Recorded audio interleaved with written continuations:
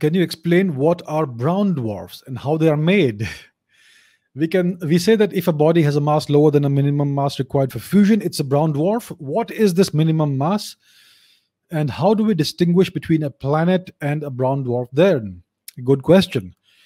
So, like you said, a brown dwarf is a large enough gaseous planet that does contain hydrogen mostly, and it is not massive enough to sustain thermonuclear fusion. So, it is not able to sustain a thermonuclear fusion reaction, which is what powers the stars. That's what gives off the light. And therefore, these stars are somewhere between a planet and a star. So, what is the minimum mass? The minimum mass of a brown dwarf is, I think, 16 times the mass of Jupiter. So that is the minimum mass required for something called the fusion of deuterium. So in a regular star, you have fusion of hydrogen into helium. Now, a deuterium is an isotope of hydrogen. Hydrogen has a proton in the nucleus and an electron that goes around it. Deuterium has a proton and a neutron in the nucleus and an electron that goes around it.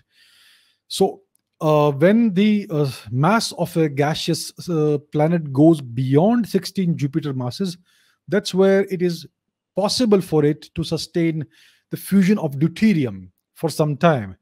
And that's what can give off some kind of energy. So it is like lukewarm. It glows faintly in the magenta-ish color range, right? And it is reasonably hot, but it's not hot enough like a star.